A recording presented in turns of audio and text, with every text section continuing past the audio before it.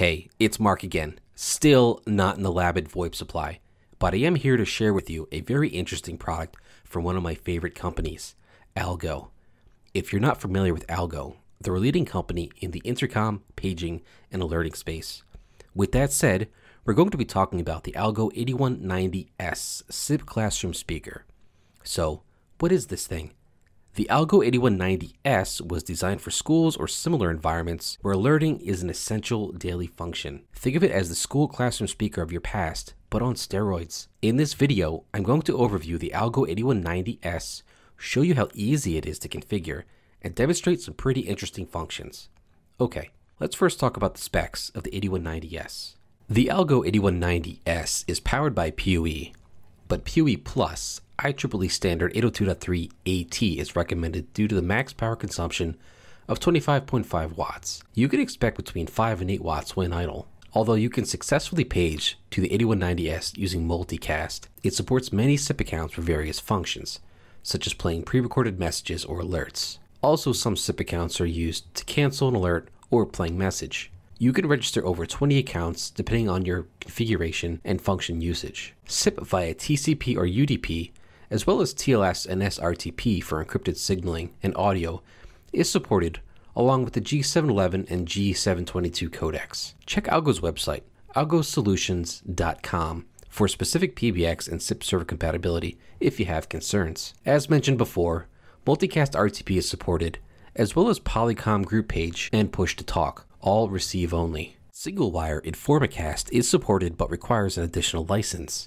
Configuration and provisioning of the 8190S is accomplished via HTTP, HTTPS, TFTP, or FTP. DHCP options 66, 150, and 160 can be used to point the 8190S to a provisioning server. For monitoring and supervision, SNMP is supported, or you can use an Algo 8300 controller. In terms of speaker loudness, the SPL or sound pressure level at 1 meter was measured at 98 dBA from the 4 inline speaker arrangement. There is an integrated omnidirectional microphone for talkback and ambient noise monitoring.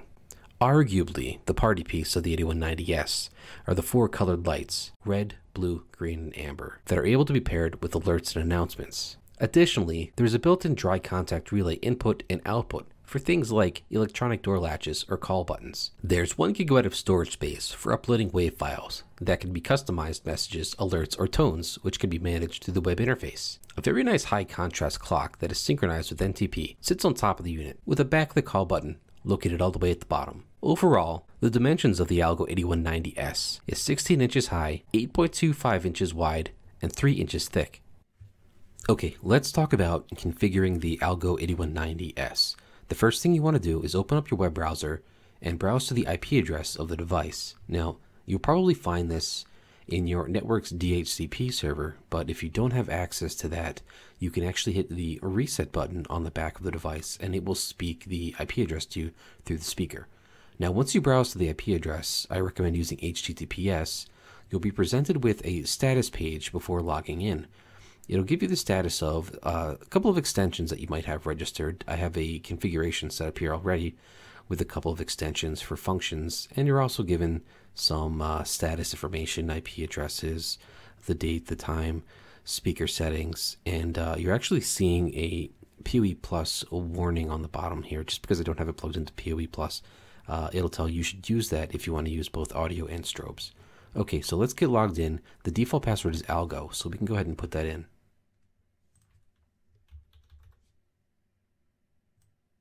After logging in, you are brought to the SIP tab under Basic Settings, where you'll start your configuration. You'll notice that I already have a configuration that I set up for the demonstration, but I'll kind of run through this real quick. For SIP domain, this is the IP address of your IP PBX. I have a ring alert extension 6006 on my PBX, and it's registered with the Algo.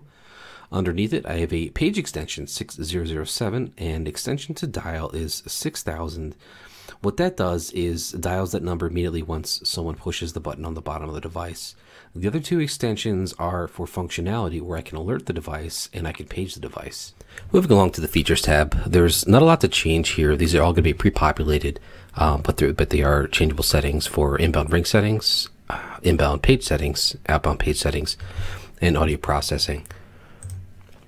We can make some adjustments to our clock. We could change the format, the brightness of the screen.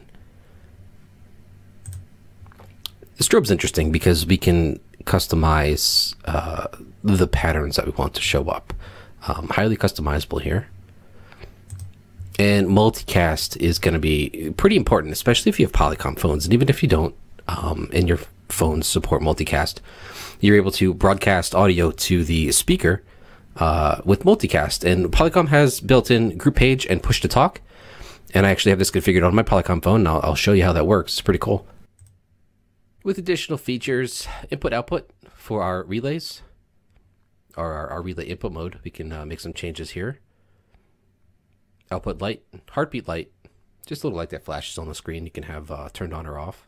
Output relay, and we can choose whether or not we want the backlight to actually be lit. Emergency alerts, a couple of settings here. First one, this is an important one, call to cancel. So if we're playing an alert, and we have the alert playing, and we can have it set so it plays until we dial a specific extension. Well, this is that extension.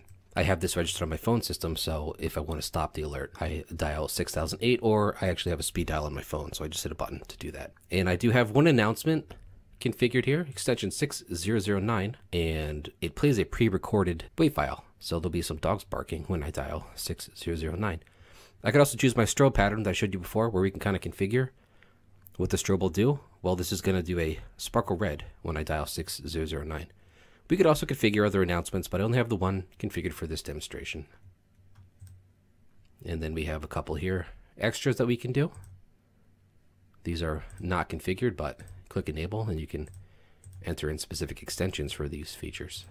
Moving along to advanced settings, we have our network settings tab, admin for any kind of password changing, device name, logging, management, time for our NTP server configuration, provisioning modes, how we want to provision this device, advanced audio, advanced SIP, if we want to use TLS, we want to enable TLS SRTP, for example, our NAT settings, and some advanced multicast. System maintenance, we can upgrade our firmware here and check for updates. Here's where we can actually manage the files on the Algo 8190S, especially our uploaded tones and custom WAV files. Here's where we can actually download and install ringtones from the Algo server. Logging. And some information on the firmware. And about firmware version as expected, your MAC address, hardware information. So as you can see, there's not a ton to the configuration of the Algo 8190S, but what's going to be important for the demonstration is here, the emergency alerts. I'm going to go through playing the announcement, canceling the announcement. I'm going to page the Algo. I'm just going to ring the Algo, and I'm going to demonstrate the Polycom push-to-talk multicast. So let's take a look at the physical unit, and we'll go through this demonstration. Oh wait, let me take care of something first.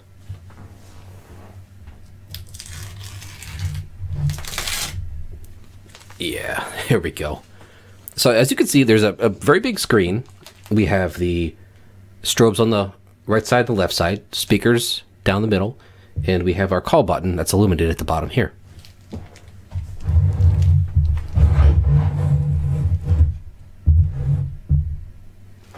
Not much going on in the back here. We do have our 10100 PoE port and our relay control. And right there is the reset button used for doing a factory reset, or we can actually get the IP address of the unit by pressing on that. IP address is 10.20.20.156. IP address is 10.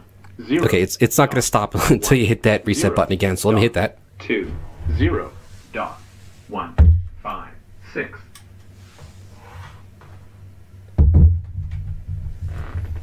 I just use a little tool like this to hit that.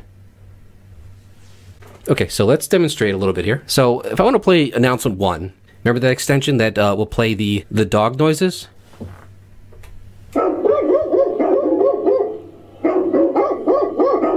Alright, now if I want to cancel that, I have to hit the cancel extension. So I have a speed dial on my phone for that. And I also have a speed dial for paging. 1, 2, 3. And just to ring without an answer.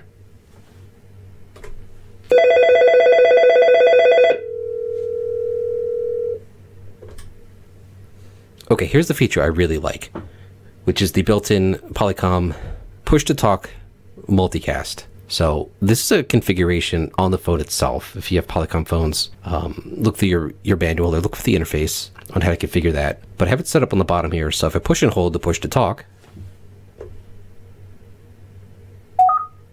hello, hello, 1, 2, 3. Now I also have a group page button. So if I go back into the interface on the Algo and I enable the group page, then that'll function. So let's try that real quick. Let me go back to the interface here.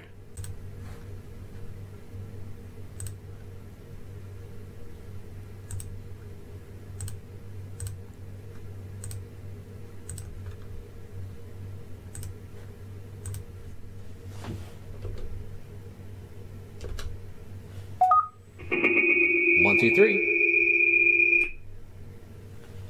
Okay, well, there's one more thing to mention here with the illuminated call button on the bottom of the unit. And I showed you earlier that you could preset this to an extension. But one thing I discovered is if you're going to push this to an extension that no one is going to answer and there's voicemail enabled, you're going to get stuck in that voicemail. So I had to turn the voicemail off on this extension. But right now it's set to call my phone when I push this.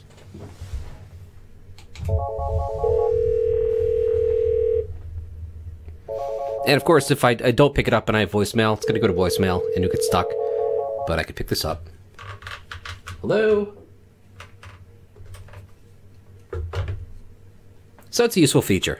And that's what I have for you guys. The Algo 8190S. Awesome product, awesome company. I've always liked Algo. Super easy device to configure. And if you have a need for a product like this, you should seriously consider it.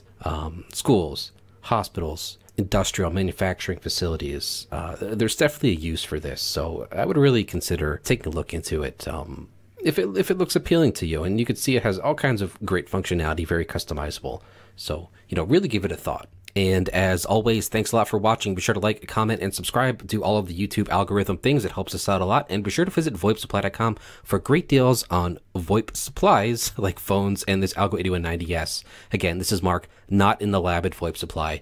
Thanks for watching. This one time at VoIP Camp.